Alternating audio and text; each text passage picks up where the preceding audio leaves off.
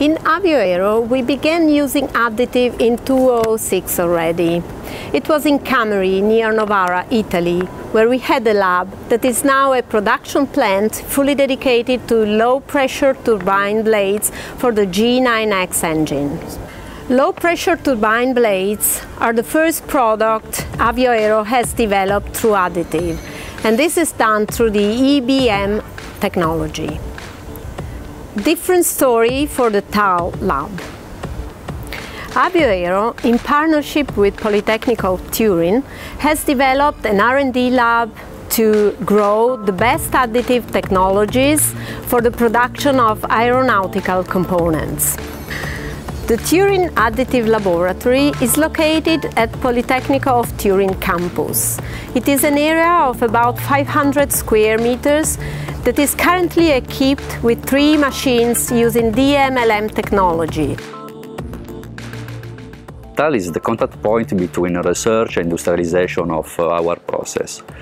Main topics of this partnership will be define new materials for our product, design a new product, and also increase our expertise on design for additive manufacturing. Another strategic goal for TAL will be to create one role between design engineer and manufacturing engineer. This is necessary to get out the maximum level of result from this technology. We are working on this, and we have young and brilliant engineers that collaborate with us in this lab. I'm one of the engineers working at Turin Additive Laboratory. Here, additive manufacturing means producing high-quality products, almost finished, using a laser beam in order to minimize secondary machining. Here I have the possibility of co-working with experts in the field of additive manufacturing, getting acquainted very quickly with the whole process.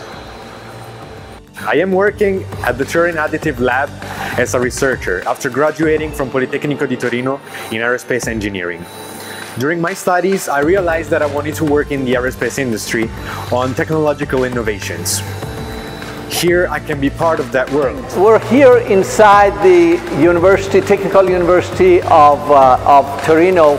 What a beautiful place. This is a laboratory where they incubate machines to develop additive solutions, not only for GE, but also for the world as well. We are delighted to bring a couple of M2 machines, M-line machines, and maybe even an Atlas beta machine to allow the engineers here to incubate, to create designs, to print, and to understand how additive can change the world the way we can imagine it. Remember, additive saves energy, saves time, saves cost, saves quality, saves efficiency, and gets it done in a faster time. I'm delighted to be here. It's an incredibly energetic team.